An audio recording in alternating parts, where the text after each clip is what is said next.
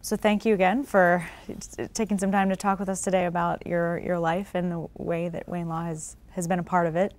So you grew up in Detroit, and you went to Miami for high school, and then came back. Yes, and then went to college at Michigan. Yeah. So talk about why you decided to come back to Michigan for U of M and then stay to go to Wayne Law. I didn't leave voluntarily to go to Florida, and I really enjoyed my childhood in Michigan, and had great friends, and it was always my dream when I left to go to the University of Michigan. So it was just kind of natural, coming back. I spent all my after I moved in freshman year of high school, spent all my summers in Michigan, and then I thought I'd be living in Detroit after I graduated school. And then you went to Wayne Law? Went to Wayne State. Yeah, and then, so why Wayne Law? Why was that your law school of choice? Well, it was, you had a thing called the draft in those days. And I was going to get my MBA at Michigan. Didn't really know when I graduated school what I wanted to do. Had no idea. I didn't think I wanted to be a lawyer, but I didn't really know for sure until I went to Wayne State. But then when I graduated, I went to NYU and got my master's in law at NYU, and came back to Detroit to practice for 2 years. And you became a tax attorney, yes? Yeah, for 2 years. And then I decided that I'd like to, having spent a year in New York, being single, the lure of New York was there, and if you can make it there, you can make it anywhere, and being single and all that. So I left, and after 2 years in Detroit practicing law, to go to Wall Street in real estate, primarily because I had a number of real estate clients that really enjoyed that while I was practicing. Was it an easy transition from practicing law to going into real estate? Well, I mean, yeah, I mean, I love business, I guess, and that was more, I had more of an interest in business than I did in practicing law. And so that was really a natural, progression. I didn't know at that point that I wanted to have my own company, but that came up later after working in New York for, about 2 years, and then getting fired. And I figured, hey, I can't go on another interview, and maybe it's time to go on my own, So things just worked out. And then very fortunate. You branched out, and one of your first major developments was on the East Riverwalk? Well, I first started the company. That was quite a few years later, but I first started in affordable housing because I was able to sell the tax shelter using my legal background in terms of structuring deals, which I had learned while I was in Detroit as a tax lawyer.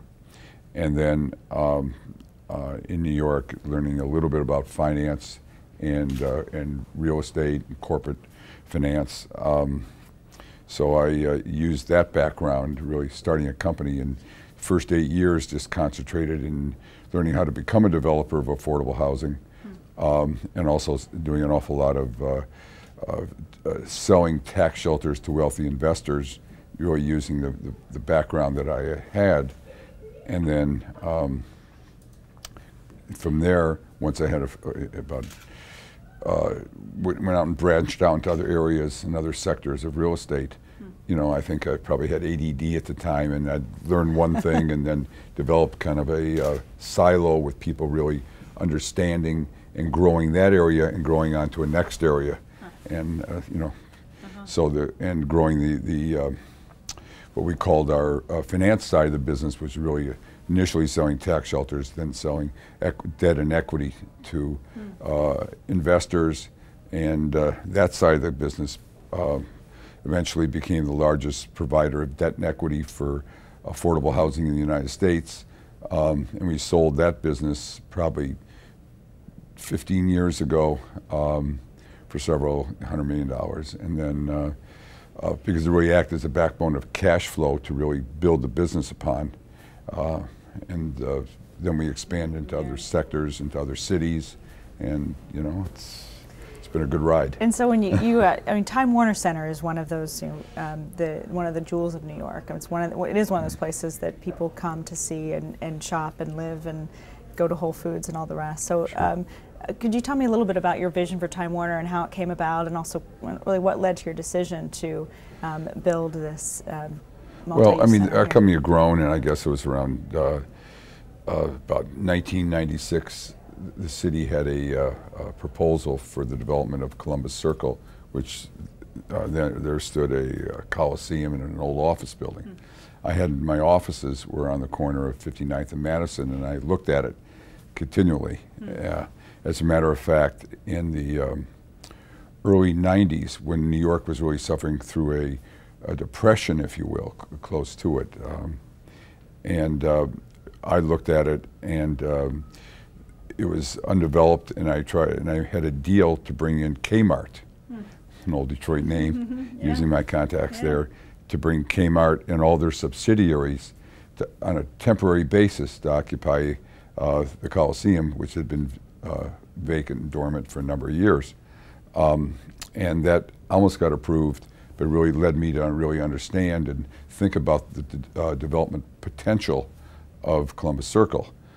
So when they had a RFP for Columbus Circle, we entered the RFP, and I saw it as probably the best undeveloped site in New York at that time. The economy didn't necessarily allow for a development of a world-class building, but I thought that's what needed to be there, and I was able to entice Time Warner to join me and put their corporate offices here, relocate from Rockefeller Center, and giving them a deal that they thought was a great deal. It worked out for us, and I think the rest is history. I mean, it's really turned out to be far, well, it's probably what I really envisioned, and it's nice to have something come out to that. Usually in a development of this size, it's usually the second owner who really makes it. But we were very fortunate. It had met with an immediate, the reception was great and immediate success. So that was. And now we've got Hudson Yards, one of the most exciting developments in the city, if not the world right now. And tell us a little about your vision for Hudson Yards and how you came about wanting to invest and make this really. Well, after you do a project like Time Warner Center and you see how it's really transformed an area, and I think every developer, as you get bigger, and you want to do things that are transformative and have a real impact on the city that you're working with. So we saw what the impact of Time Warner Center was, and when the opportunity to develop Hudson Yards, which was really like 6 times the size of Time Warner, if you will, we're up to about 19 million square feet, and really build a new city within New York City in Midtown. I mean, that opportunity, certainly didn't go unnoticed, and we were fortunate enough to be selected for that. And I think what we'll be developing is probably one of the most, will be the largest urban development in the United States history, but also it'll have a real impact as really being a sustainable environment and something that I think, other developments will shoot to accomplish in the future. So with that, what can folks developing Detroit and the focus on developing Detroit learn from, or what advice can you offer those? Well, you got to do it one step at a time. I mean, Detroit has a lot, to overcome at this point in time. It's a question of jobs, and just because you want to develop it and you have a place, you have to have an economy that allows something to happen. And I think Detroit, and you've got to really get the idea that you have to create jobs within Detroit, and it can't just be within a 2 mile square area in downtown. It's got to branch out from that, and you got to obviously be able to provide all the services that are needed for people to wanting to live and work there. The safety, the education, and everything else. And Detroit has very little infrastructure today, and I think you really have to show people that it's going to be safe to bring them back to the city, create those jobs that are nearby where they live, because that's today what everything is all about. People don't want to spend all their life, commuting, and or they prefer not to. And I think Detroit, though what it's been through, it's not going to happen overnight.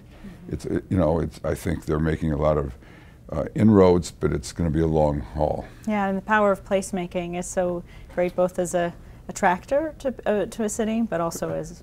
Yeah, there's no question. It's a question of placemaking. You got to create an environment where people want to be, and And I think, you know, I really applaud what Danny Gilbert's doing for Detroit, and I think... Another Wayne Law alum? Oh, really? I didn't know that. Uh-huh. That's fantastic. Yeah. He's terrific, and you know, he's doing great things for the city, and you know, I think a lot of people really got to get behind him and support, you know, what's going on, and I hear good things. Yeah, it's an exciting time in the city, but we've got a long Right. way to go for sure with Right. from a development standpoint. So let's talk a little bit about the other work that you've done. In particular, as you know, I'm a big football fan, and having grown up in a football town, what have been some of the challenges and surprises that you've seen in owning a team in the NFL, and how has your legal background helped shape Well, my your legal decisions? background has really helped me my whole life. You know, it teaches you how to think. It teaches you really, you know, the differences of when you look at things, how to really determine really what the issues are and how to deal with the issues. And I think it's something that was you know, I'm very happy that, you know, with the education that I had has helped me, you know, succeed. But I mean, I guess it was just a lifelong dream to want to own a football team, and fortunately I was in a position to do it, and it was Miami, a place where I, you know, have a home and where I went to high school, and and we do a lot of work down there, so, you know, but it has its challenges. I mean, it's nothing like anything else in business you can really kind of equate it to, because it's got its own rules. It's a lot easier to build a business and be successful than it is to develop a winning football team. And certainly, you know, those losses on Monday mornings are very frustrating, and which today is Monday morning, and we had a loss last night, but one that we needed to win. But still, the ideal and the challenge. I mean, I love challenges, and I think we'll get it right. You know, the things we're doing, and you know, it's a question of putting the right people together, and it's like any success you have. You can't do it yourself. You got to really surround yourself with the best there is, and really look to do the right things. And you know, hopefully we'll get there soon. But I've really enjoyed it. You know, we're putting a lot of different parts. We're very engaged now in the sports field and a lot of other different areas. You know, after having a career in real estate, which is still my primary you know, career, I'm now looking to, especially with developing Hudson Yards, and our company has grown to probably being the largest developer in the world. So it's, you know, we have our challenges, and it's exciting, you know, every day coming to work, and but being able to really be involved in something that's totally different, you know, it's a great diversification. And yeah, and I love sports as kind of our greatest common denominator across cultures. It can really bring people together. Yeah. I teach a course on sports and inequality, and You really? where we talk about the way in which sports can be used to overcome the differences that inequality can build in a society or across societies. And I know you've done some work with issues of bullying and that a little bit. I was wondering if you could talk kind of about... No, that's really interesting that Yeah. you're doing that. And it's kind of coincidental. Yeah, because, I mean, you know, last year we had an incident in Miami with two of our players with bullying, and really the lack of respect they had for each other and the way they spoke with each other. And, you know, having played ball and been around a lot of sports my whole life, you know, there is a lot of that. You know, most of it, we can shrug it off and is all being good-natured, but certainly there is a certain amount of the bullying, or if you call it that, or the lack of respect and civility, how people really treat each other. And I really thought, if used what happened to us in Miami last year as a lesson of something that I could have an impact on. As a matter of fact, I was in Detroit the day before I was going down to Miami, where they wanted to take my testimony in terms of what I knew about the incidents there. And I was with the governor, and I brought the Secretary of Housing and Urban Development, and they gave me a tour of Detroit, and it was kind of an interesting meeting, and it really was heartbreaking to see how Detroit had deteriorated from the Detroit that I knew. And I really saw it was a question of racism. And it really had a profound impact. So I've put together a nonprofit that has brought together all the leagues. I'm in the process of doing it. I hope it really pans out, where we bring all the leagues in every single sport together, and I've brought them together, as well as in networks. and using sports, knowing as a basis how we can change the paradigm of today of how people treat each other. Because athletes are always role models. It doesn't matter what level that you're really playing. I mean, if you're a young kid and you're playing organized ball, you're a role model to your peers, and as well as in the professional levels, all the way through. So if we can use that as a way to change the way people deal and treat each other, I think we can have a real impact. And so the leagues look at this as something where they're all together for the first time they've ever really looked at it. Now I have an opportunity, now it's a question of being able to put it together. And so that's what we're in the process of doing. So, but also soccer is another big, and I went to the Big House where Manchester United and Real Madrid played, and, it was one of my, I love going to the Big House generally, but that was something. So I know that you had a bit of an interest in that, or involved in. Well, I saw with soccer, you know, in Miami we owned the stadium as well as the football team, and so when I saw the opportunities, we had a game there that featured, I think, Barcelona against Chivas from Mexico, and we drew 73,000 people. And knowing how hard it is to fill up a football stadium down in Miami, it's not a great sports town. I said soccer really has, there's a great opportunity there, but it was really bringing the international teams to the United States and creating a tournament so they're not just playing a friendly. So last year was our second year, and we had Real Madrid against Man U. And so this year we're looking to bring in Barcelona and probably playing Chelsea. And now I don't know if it'll be at the Big House, but because they've had kind of a change in leadership there. What is the biggest crowd ever watch a soccer game in the United States? Right. I mean, it was. So we're excited, you know, and we'll talk to them if they, you know, I think Barcelona and Chelsea would be. It would be fun. It was a fun game. It was a fun also game. great to see people, because I've been to the Big House before, obviously for football games, but to see the different people who came from all over the country to experience the game in that stadium, and who I was sitting with, and their kids learning about soccer. It was a really special experience. It's really special, and it's really funny though when you're having been in Europe several times after.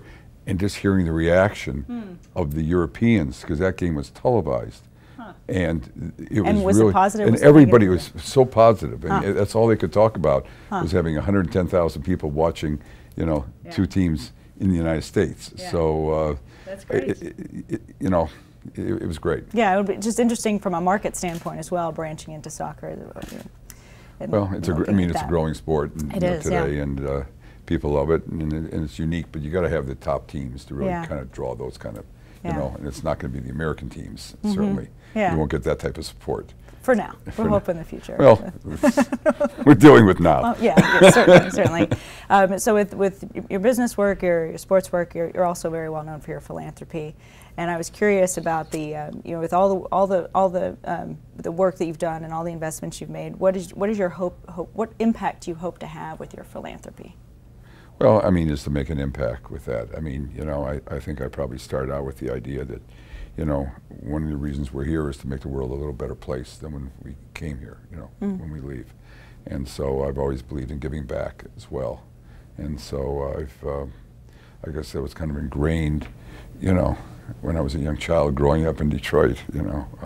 Yeah, you know, your Uncle Max Fisher, is a, you know, an icon and a role model for many of us. And we hold our commencement ceremonies in the Max Fisher Music Center every year. Oh, yeah, sure. So can you talk a little bit about your Uncle Max? Well, I mean, certainly growing up having him as your uncle, you know, and always saying, you know, be like your Uncle Max, he certainly had an impact on my life, you know, to say the least. Yeah, any fond memories of him that you? Oh, many, you know, you know, I'm constantly being reminded, you know, if I'm not remembering him, other people reminding me about it.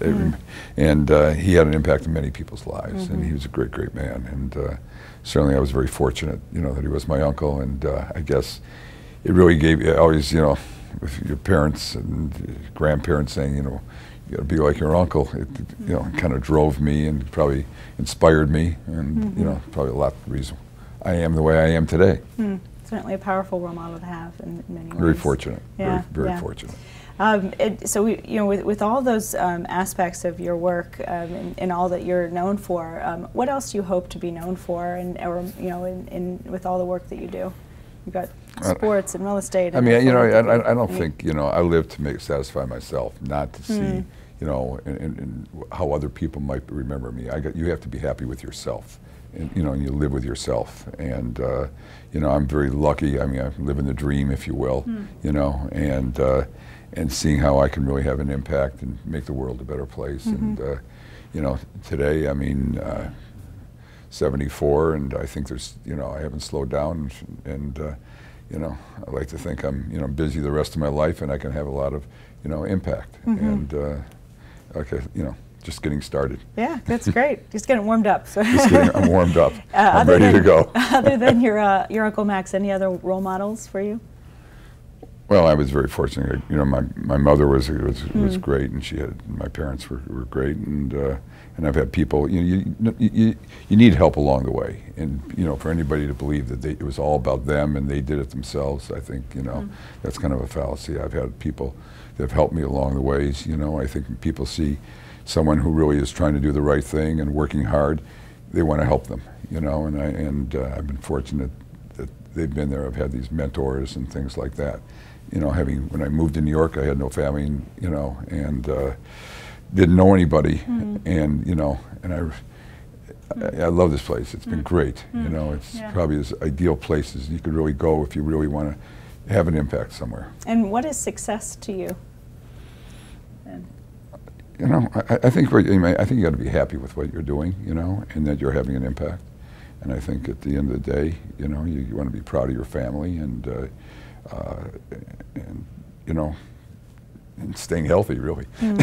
Right now, it's about staying healthy. Well, so if you could go back to yourself in law school and give yourself a piece of advice or tell yourself anything of knowing now what you wish you had known then, what would you say to yourself when you're in law school? Well, I mean, a lot of people go to law school because of the idea they want to be lawyers, but I think it's a great background. I'd have your mind opened up to other things. I think it can lead into a lot of other opportunities. And I would just, soak everything in and put yourself in a position to grow, no matter, albeit the law or whatever profession it is. And I think, Wayne State was a great place, and I'm sure with you as a dean, it'll even be better. Thanks. So, I just think that you're in a good place, and the opportunities are there. It's a question for an individual to take advantage of it. Well, we'll work to do that. Thank you again, Mr. Ross, for your time. And anything else, any other advice you want to give to our students who all admire you a great deal, as do I? Well, the world's your opportunity. Take advantage of it. Thanks. Well, great to spend this time with you, and thank you. Certainly hope you can come to visit with us at the law school, maybe when the magazine comes out, and love to and talk with more of our students. It'd be fun. I'm glad that you reached out to me, and it was great. Thank you. We have a gift for you. Oh my to God, add a little bit Way. of warrior green to your office. I have a Michigan helmet in my office. I know you do. Now we have a warrior helmet. Okay. I've never worn one of these. In fact, when I went to Wayne, they're the Warriors now? They're the Warriors. I know. We were the Is that what you have to be to live in Detroit? Anywhere, really. A strong warrior is not a bad... strong warrior, okay. Bad. The colors have changed, and the name has changed. But it's it's still the same old place, It right? is. Still a great stadium, great football team, and so we hope you come back to a game sometime, maybe next season. But we'll add this to your office collection. Thank you. Well, thank you. We were grateful for your time.